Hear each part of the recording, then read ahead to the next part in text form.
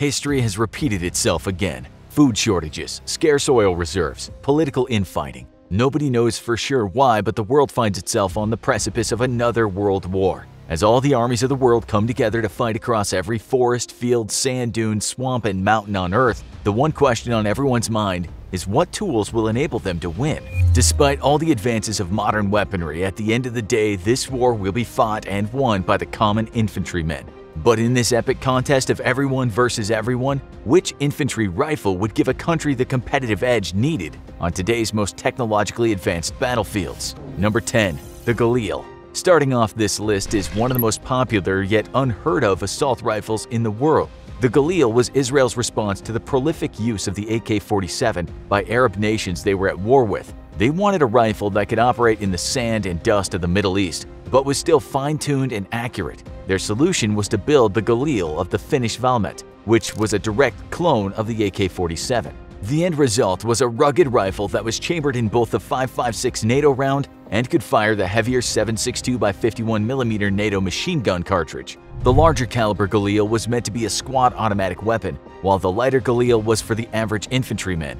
Both of these rifles served well, but they only saw limited action due to the Israeli Defense Forces acquiring large numbers of M16s from the US. The Galil also suffered from accuracy issues since its effective range was only about 400 meters. But despite the limited use by Israel, the Galil was exported in great numbers and is currently in service with dozens of countries, making it one of the most prolific combat-tested rifles in the world today. Number 9. The FAMAS. Another obscure but combat-proven rifle you may have never heard of is the FAMAS. The FAMAS was first made for the French military in 1978 as a way to replace its aging semi-automatic rifles still in use since the end of World War II. It was an innovative design for the time, becoming one of the first mass-produced bullpup-style rifles, meaning the magazine was placed behind the trigger. This was done as a way to increase maneuverability and produce a more balanced feel, which improved accuracy. The FAMAS takes the standard 5.56 NATO cartridge and has select fire modes of semi-automatic, 3-round burst fire, and fully automatic.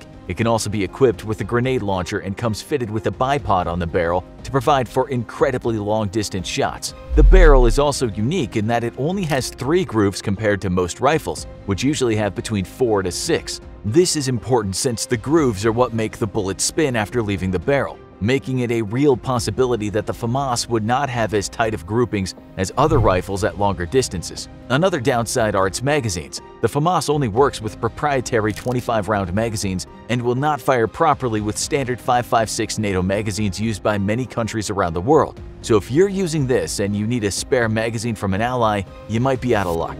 Number 8. The FN SCAR. The Fabrique Nationale SOF Combat Assault Rifle, or SCAR, was first designed in 2003 as a way to produce a deadly accurate, reliable, and long-range assault rifle for use by American Special Forces. What emerged was truly a feat of modern engineering. The SCAR comes in 2 versions, SCAR Light and SCAR Heavy. The light version shoots the standard 5.56 NATO round, while the heavy version shoots the larger 7.62 round. It can lay down deadly accurate fire in either single shots or fully automatic modes of firing. What makes the SCAR really impressive is its reliability and versatility. In a test conducted by the US Army in 2007, the SCAR outperformed the M4 carbine by a wide margin and beat out most of its competition in regard to the fewest number of misfires. The SCAR is also an ambidextrous weapon, meaning it can be easily modified for left or right-handed shooters to use it with ease. The only downside to the SCAR is its cost. Coming in at over $3,000 per rifle, it's the most expensive one on this list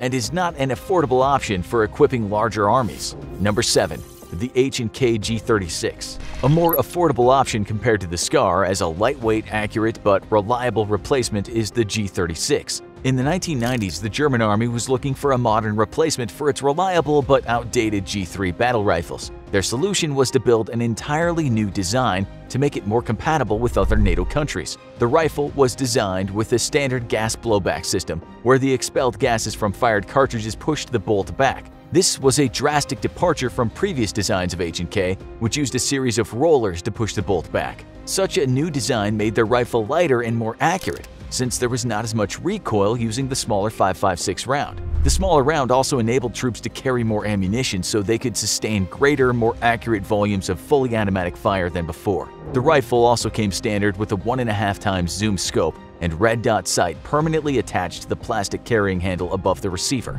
But these new sights have not come without controversy. Troops in the field have frequently complained that when the rifle gets extremely hot, its accuracy diminishes by a good amount. This is due to a combination of the sights becoming easily dirty in foul conditions like sand, and the plastic handguard up forward becoming unbearably hot to the touch. Number 6. The SIG SG550. The brainchild of the Swiss Army, who were looking to combine the ruggedness of the AK-47 with the precision accuracy of the American M16.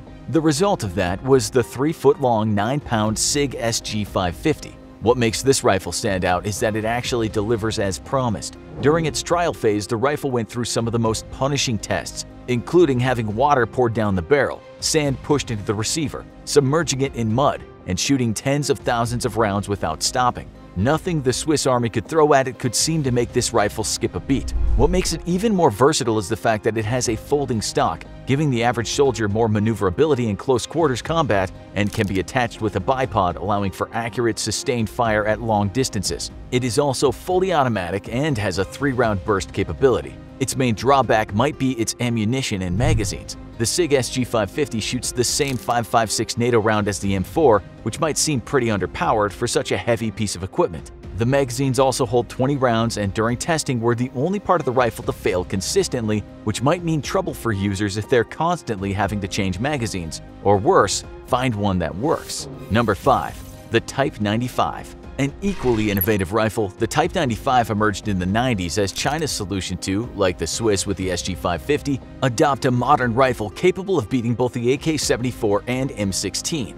One of the main ways they did this was creating a brand new kind of ammunition, 5.8 by 42 mm. This special kind of ammunition has been shrouded in mystery, since the Chinese government claims it has superior velocity and accuracy compared to the 5.56 and 5.45 rounds. No outside entities have been allowed to do transparent testing to confirm these claims. What is certain is that the Type 95 is a simple rifle requiring little training to become proficient at using. One of its simplest features is its striker firing mechanism. Most rifles and pistols use a hammer method, where the hammer strikes the firing pin, which ignites the primer and fires the bullet. With a striker method, the hammer and firing pin act as one unit. This greatly reduces the amount of parts needed, making it easier to take apart and clean in the field or repair in the armory. The Type 95 is also a well-balanced rifle, taking into account a low center of gravity, which would give the shooter a smaller profile in combat. But that, of course, is still in theory, since the Type 95 has never actually seen combat yet, so its performance against other rifles has yet to truly be determined. Number 4.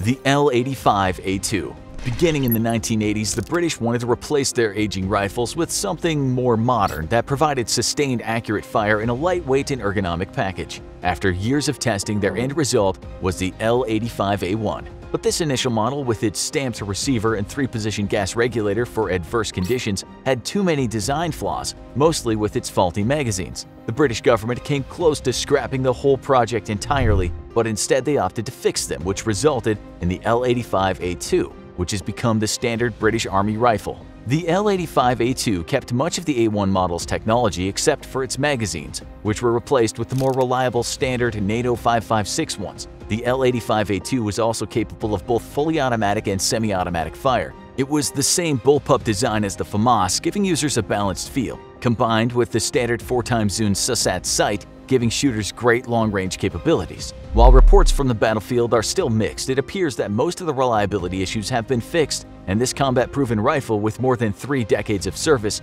will continue to be a menace on any battlefield it's used. Number 3. The H&K G3 Battle Rifle. The G3 is undoubtedly the oldest rifle on this list, coming into existence in West Germany in 1961. Though the rifle that it was based off, the Setme rifle made in Spain, had its origins at the end of World War II. The G3 is chambered in the powerful 7.62 by 51 mm round, or the 308 for those that still use the customary system of measurement. The G3 quickly became a popular rifle, mostly due to its simplicity. It has very few moving parts, and its receiver is stamped. The receiver assembly is like the brain of a rifle in that it's what loads, fires, and ejects spent shell casings. This differs from a milled receiver, which is made entirely from a solid block of steel. Though some say this affects accuracy, there really is no scientific truth to that claim. But what does affect its accuracy is the weight, coming in at 11 pounds unloaded, making it the heaviest rifle on this list. and not for the faint of heart. Despite its weight, that did not stop almost 50 countries from adopting it into service. It has also seen action in conflicts all over the world, from Africa to Asia and the Middle East, and everywhere in between. The G3 is still in use with dozens of countries in numerous conflicts today, proving it's a capable, reliable, and effective weapon of war, despite its immense size and age. Number 2. The AK-74. The AK-74 is the modern-day combat-tested replacement to the classic AK-47. The AK-74 was released in 1974 and was quickly adopted as the main battle rifle of the Soviet Union. The Soviets wanted to produce a rifle that was equivalent to the M16 but could improve on some of the M16's weaknesses, like stopping power and reliability. Kalashnikov did this by creating the 5.45 by 39mm round. The 5.45 by 39mm round was revolutionary for its time. This was a lightweight yet powerful round that tumbled or spinned when flying through the air, which could cause more damage when it hit its target. That is, if you could hit the target. For all the improvements it made over the M16, the AK-74 was still as wildly inaccurate as its predecessor. Though a trained shooter up to about 400 yards can still obtain consistent, tight groupings of shots. After that, the accuracy drops significantly. For every 100 yards past that, it decreases by about 10%, until at 800 yards your chance of hitting a target is a mere 31%. Not very good considering most firefights today take place at such extreme ranges. Number 1. The M4 Carbine. The M4 Carbine is the standard issue rifle for US forces. It was designed to replace the heavier and fully automatic M16 rifle that the United States had been using since the Vietnam War, with a lighter, more compact, and semi-automatic model. The M4 Carbine is incredibly light, weighing in at just a little over 6 pounds fully loaded. It takes a 30-round magazine and can lay down deadly accurate fire at over 600 yards. But that firing might prove deadly for its user, too. Despite all of its advances in technology, some studies have shown that in abnormal conditions of firing thousands of rounds, the M4 will suffer more misfires and jams than other rifles. There have also been complaints that the 5.56 NATO round it fires does not have enough stopping power for the more determined fighters, with some reports coming from the battlefield of people being shot multiple times and still fighting on. But as a general rule, if you are Joe Private plinking away with timed accurate fire, the rifle will perform well and stop most enemies coming your way. So there you have it, the world's top 10 infantry rifles.